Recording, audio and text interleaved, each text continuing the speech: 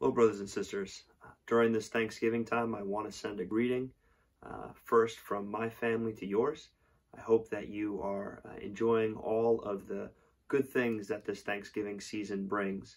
And tonight, before we dive into God's Word, I want to take an opportunity to offer a Thanksgiving testimony of my own. I'm thankful for Jesus tonight, and I'm thankful for the salvation that He has given to me and that I have been able to enjoy. During this pandemic time, I've had the opportunity to spend more time, and I would say maybe a quieter time than I would normally get to spend in God's Word and just meditating on Him and praying. And that's become very sweet to me, and I'm very thankful for that. Also, many of you know that this past year I started a new job. And in that story, I've said it multiple times that I've seen God's hand leading me first to the job that I have now, and then as I've been there, God's hand leading me and helping me to let my light shine in this new place. But God has been with me, and I'm just very thankful for that. Of course, I'm also thankful for the many blessings that God has given me in my life. I have enjoyed a lot of God's favors this year, but I'm very thankful for my family, a godly mother and father who brought me up to know who Jesus is. For a family that surrounds me and supports me and loves me, for the 3 kids that we have in our own family who are a constant delight to me every day, and of course for my wife Naomi, who is a constant companion, friend, advisor, confidant, who is a great partner that God has given to me. I'm thankful for these things and for so much else, of course, as I'm sure many of you, your hearts are overflowing with thanksgiving as well. And I share that thanksgiving. As we look into God's Word tonight, I want to invite you to open up your Bibles to our text, which is going to be found in Luke, the 17th chapter. Specifically, we're going to be starting in the 11th verse, and we'll go through the 19th verse. This is the story of the 10 lepers, and it has some important lessons for us to teach us about thankfulness. But before we dive into God's Word, let's bow our heads and let's pray. Dear Father, we come to you tonight with hearts open in praise and thanksgiving. And as the season reminds us of being thankful tonight, I pray that you would move our hearts to the object of our thanksgiving. That is Jesus Christ and the way that He has opened up for us to have fellowship with you, God. I pray that as we look into your Word, you would open our hearts and minds to see what you have to say to us. I pray that we would be obedient as a people, and that as your Word says in James, you would help us to be those who are not just hearers of your Word, but doers as well. We ask this all in your name and in the name of Jesus. Amen. Amen. Recently in our family, we were reading through the book Charlie and the Chocolate Factory. For those of you who have had the opportunity to read through it, it's a fun book, and I won't go through all of the details of it. But one of the things that's interesting, at least from a summary perspective, the way that the book goes is there is a very poor boy who lives in a town or a city that there is a chocolate factory, and that chocolate factory has an owner. And there is, I guess you could call it a raffle that takes place. And this owner sends out in the bars of chocolate that come from the factory some number of golden tickets. And through a series of events, Charlie, this poor boy, finds that he is the owner and the recipient of one of these tickets that comes through a chocolate bar that he gets as a gift. And so he takes that bar and he takes that ticket, and then he goes to the factory. And he's in that factory to go on a tour with a number of other children. And as those children go through that factory, what ends up happening is that each one of the children have some sort of a funny mishap that takes place. One of them, I think, goes into a river of chocolate. Another one blows up, I believe, into being a blueberry. Another one is shrunk down very, very small, and others are caught in various machinery inside of the factory and different things such as that. This happens to all of the children except for Charlie, who goes through the tour and comes through the end unscathed.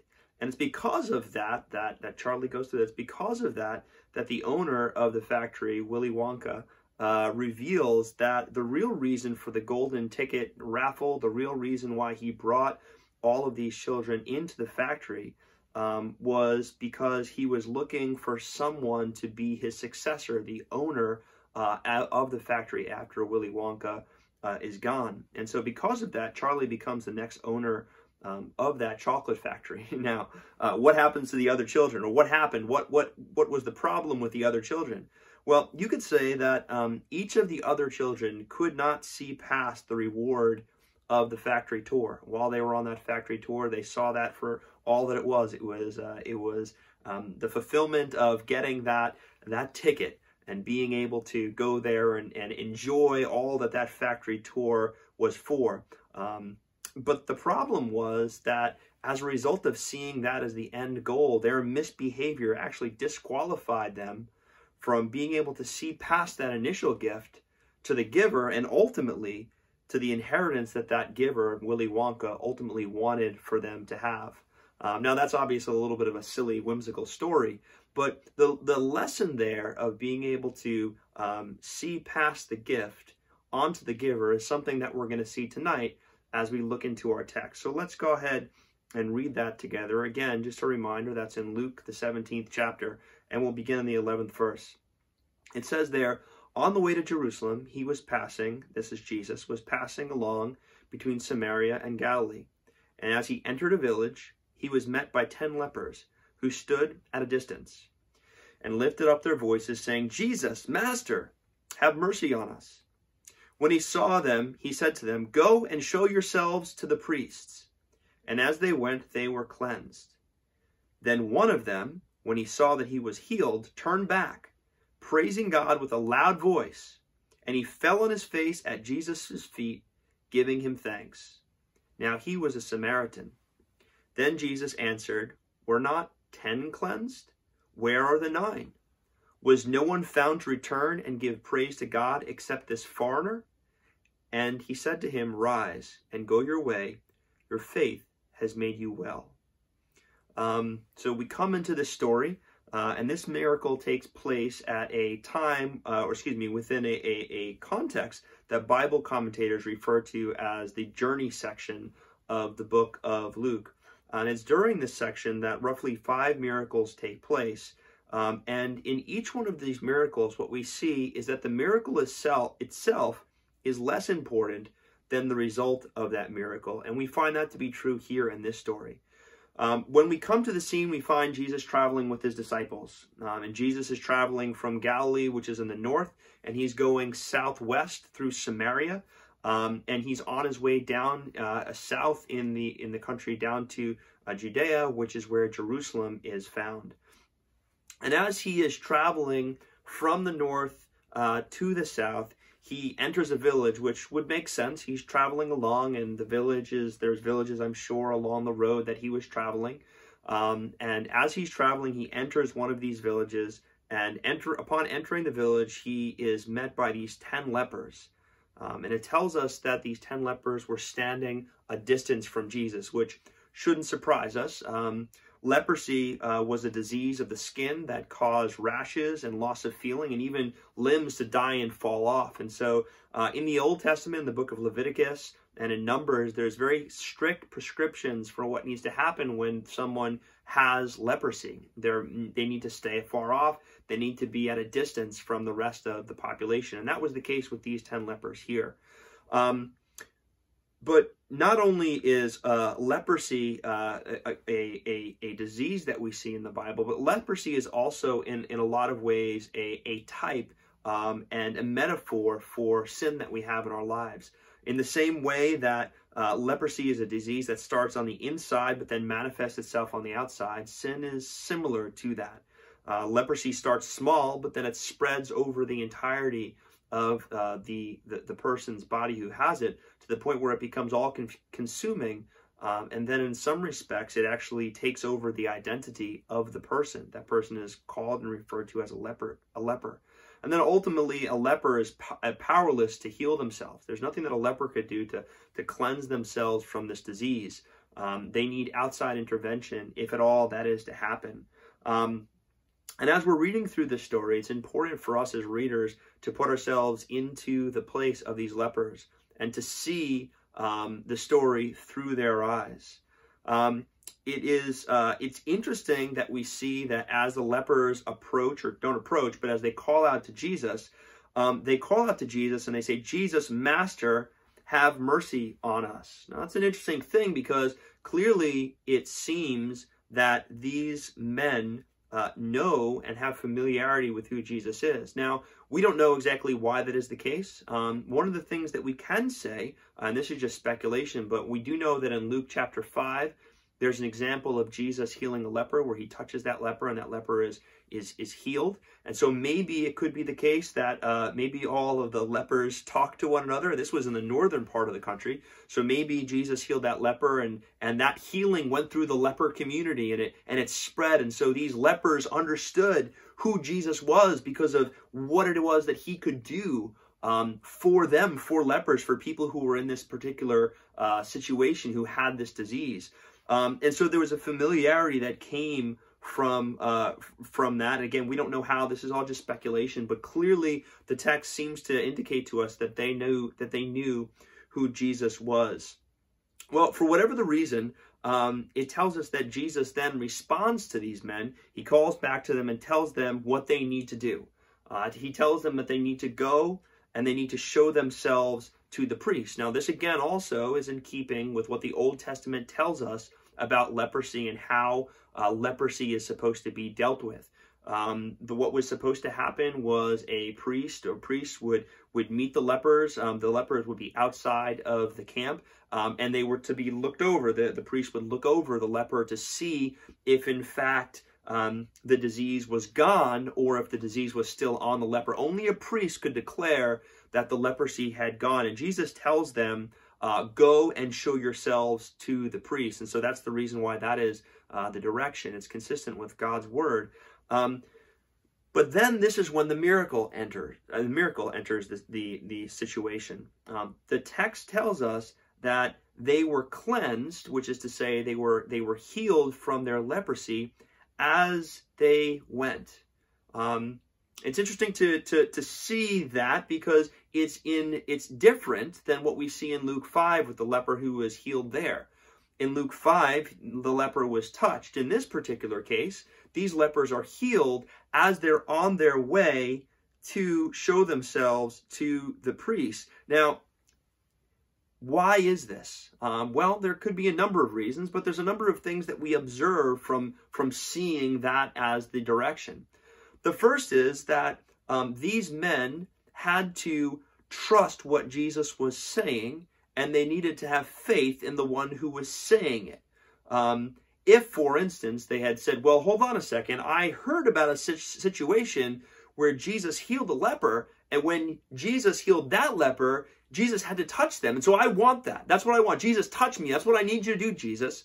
But that's not what it says here. It says that these men went, and in going, they were healed and they were cleansed on the way. And so because they weren't disobedient, but rather because they were obedient, they were cleansed. Another thing that this shows us is the power of the Word of God. Jesus is the Logos. Jesus is the Word of God. And just by his speaking, by his proclamation, he is able to make able to make the universe and nature and even disease obey his word. And so just by speaking that word, Jesus is able to heal these men. And then the final thing that I would say here that's just an interesting thing to note is that when Jesus directs the men to go, and these men go to the priest and they find out that they have been healed, it's an example of the Old Testament law giving testimony to who Jesus is. Because Jesus now speaks the word and healing comes, and that it's confirmed by the law from the Old Testament. It's just interesting to see how the entirety of the Bible is one story, and that, of course, is the story of Jesus Christ and what he came to do to rescue us from our sin. But getting back to this story here, specifically and what it is that it's showing us. So what a remarkable story, right? Here you have these 10 men They hear about Jesus. They call him Master, which is something that's interesting in and of itself. They know who he is. They know what he's capable of doing. They obey him. They trust him. They have faith. And they go to the priest and they're healed. Amazing, right? Now let's pray in closing. Well, maybe not quite yet. There's more to the story.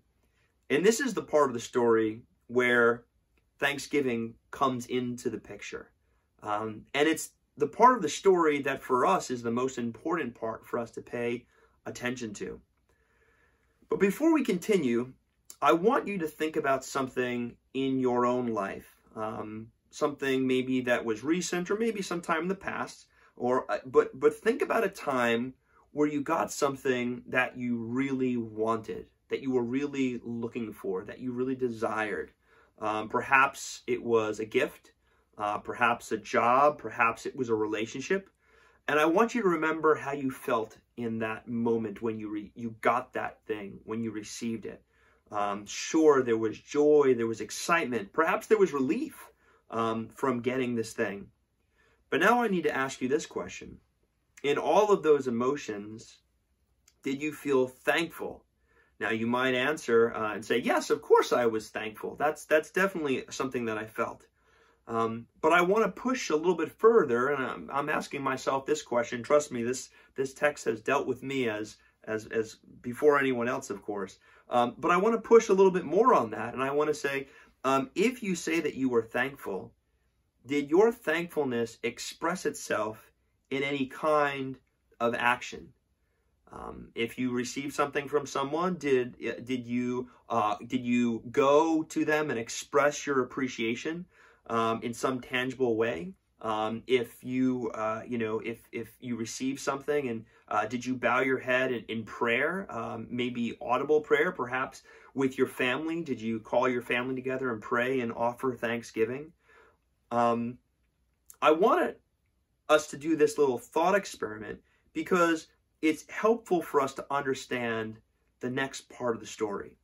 I want to read it again a little bit more clearly because there's a couple of lessons that we're going to extract from this. Beginning in the 15th verse, it says, "Then one of them, when he saw that he was healed, turned back, praising God with a loud voice. And he fell on his face at Jesus' feet, giving him thanks. Now he was a Samaritan. Then Jesus answered, 'Were not 10 cleansed? Where are the 9? Was no one found to return and give praise to God except this foreigner?' And he said to him, 'Rise and go your way. Your faith has made you well.'" Now, verse 15 is a really pivotal point in this story. As I said at the beginning, it's the response to the miracle which is actually more important in this story than the miracle itself. We find that of the 10 that were healed, only 1 returned to Jesus to be thankful. And this shows us the importance of thanksgiving, and perhaps this is a theme that we've seen from even the last 2 sermons on this topic that we've heard. And there's a theme there that suggests that thankfulness for us is hard. Ingratitude is much more of a natural state of the human heart. It's not thankfulness which is the natural state of the human heart, but rather ingratitude.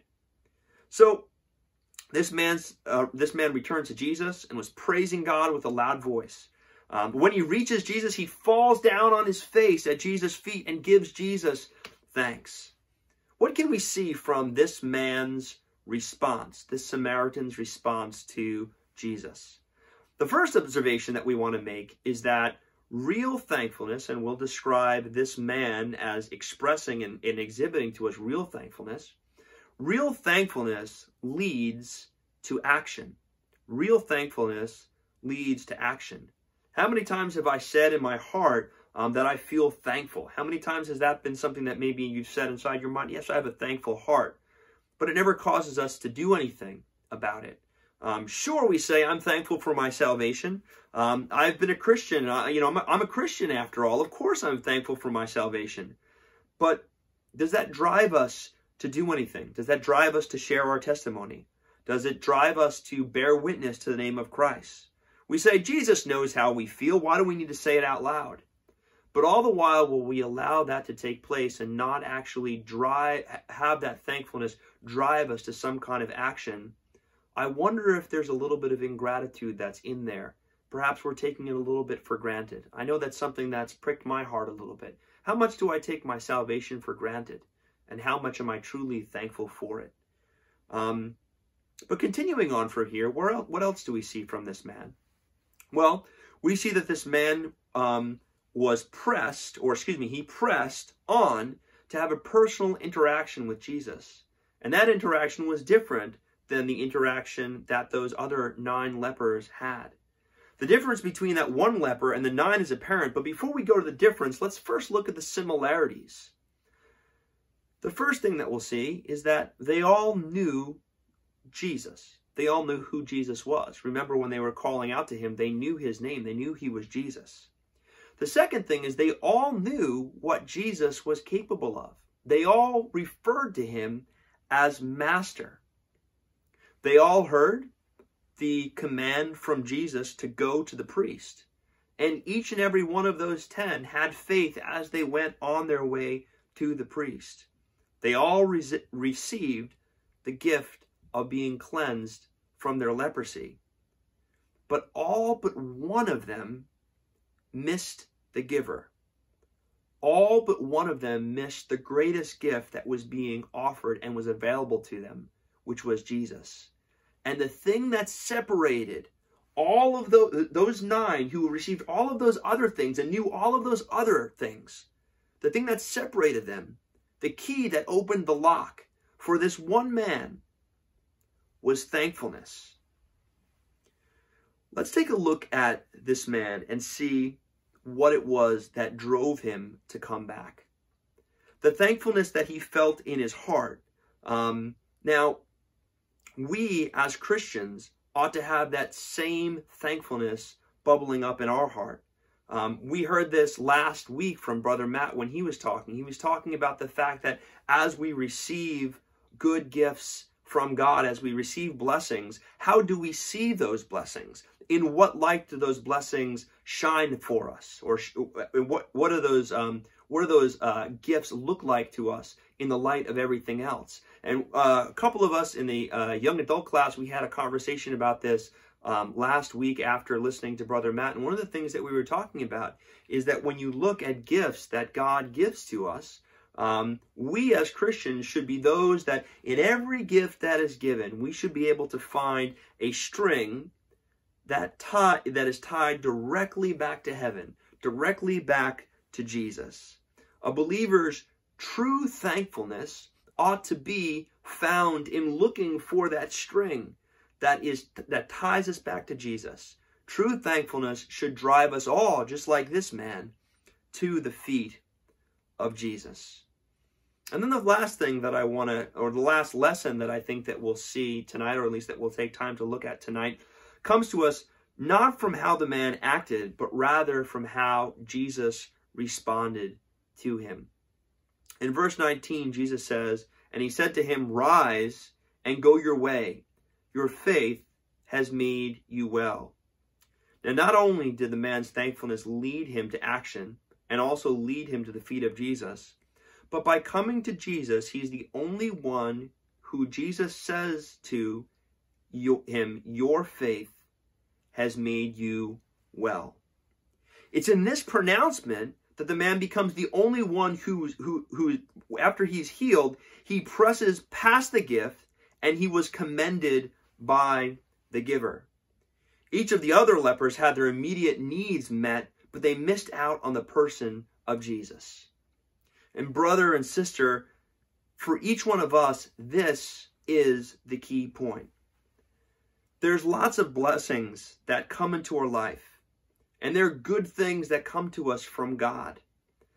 But these are just tokens of God's love to us.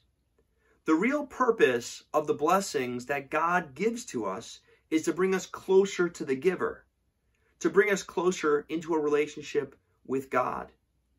These tokens are things that are meant to remind us and point us in the direction of God. They are meant to be the key that unlocks for us an opportunity to come into a closer relationship with God. You see, if you give a gift to somebody and they don't say thank you to you, or they don't show their appreciation to you, you can feel a certain amount of loss. It certainly could be the case where you feel like you weren't appreciated, or you feel like the person didn't recognize maybe how you sacrificed to give something to them, or the money that you spent on it, or the time that you spent on it, or whatever the case might be. You as the giver can feel a sense of loss. But that's just with natural relationships. You see, in relationships with God, it's completely different.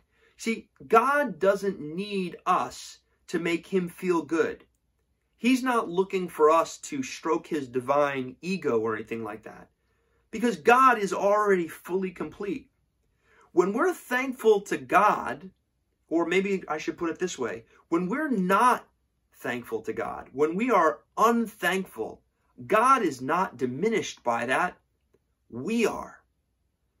But when we are thankful to God, we get not only the gift that God has given to us, but more than that, we are able and invited to come into a closer relationship with God because of that. And that is something that we should see when we're truly thankful. It actually helps to bring us closer into the arms of God, into a closer relationship with him. Now, there's one more thought yet that I want to leave with you that has to do with a peculiar word that's found in the 18th verse. Jesus says there, "Was no one found to return and give praise to God except this foreigner?" Now, it feels oddly specific, the word that's used here, the word translated as foreigner or stranger. That word is actually, and if I'm pronouncing it closely, it's allogenes. And it's actually found nowhere else in the New Testament, but here in this story. But you see, this word choice was no accident. For those who would have heard it that were Jewish, they would have understood that this word stranger here was the same word that was used on the signs in the Jewish temple to forbid foreigners from coming into the innermost courts of the temple. And I think that when Jesus was saying this, he wasn't saying this towards this man with any sense of malice, but rather he was looking forward. Now, what do I mean by that? The Bible tells us in Matthew 27 that when Jesus died on the cross, the veil that separated God's presence from the people was torn from top to bottom, and that removed the barrier between God and his people. And because of the work of the cross, God and his people were brought into close relationship with one another because of what Jesus did. In Ephesians 2:11-14, it tells us that Christ broke down the dividing wall not just between God and the Jews, but between God and all people. So now all people can come into a close relationship with God. Now, friend, if you're listening to this message tonight and you don't know Christ, if you are a stranger, then I want you to hear tonight that this story is for you too. That God is calling to you too. See, God sent his son to die on a cross so that he could remove your sins and bring you back into fellowship with himself. The Bible tells us that Jesus was hung on a cross outside the camp. He was outside the wall. He was where the strangers were. Jesus went to where we were as strangers, and it was in that place that Jesus died. And in dying on the cross, he made a way for each and every one of us, no matter our background, no matter our sin, for us to be cleansed from that sin and to be brought into a closer relationship with him. And I just want to say to my brothers and sisters, and maybe to those of you who might be strangers and don't know Jesus as your Savior, in this Thanksgiving season, no matter where you find yourself, there's nothing that holds you back from falling down on your face at Jesus' feet in worship and true thankfulness to God for the gifts that he's given to us, but more importantly, for the gift of Jesus Christ. Let's bow our heads and pray. Dear Father, we thank you that through the sacrifice of Jesus on the cross, we can come into fellowship with you. I pray that you would forgive us where our thankfulness has fallen short of the true thankfulness that ought to be in our hearts. This Thanksgiving season, I pray that you would once again call to our minds the wonder of what you have done for us.